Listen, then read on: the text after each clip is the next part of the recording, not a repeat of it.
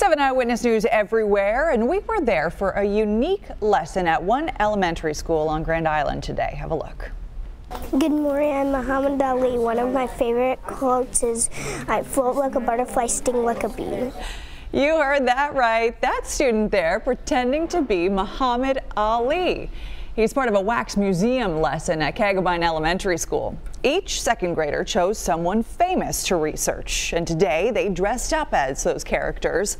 Visitors had to push a blue button, and the character would come to life and recite 3 facts.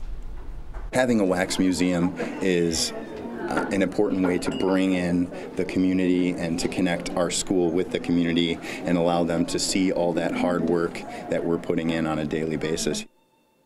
Other students visited each class, and parents were also invited to attend. This is the first year for the Wax Museum. Educators hope to make it an annual lesson at the school.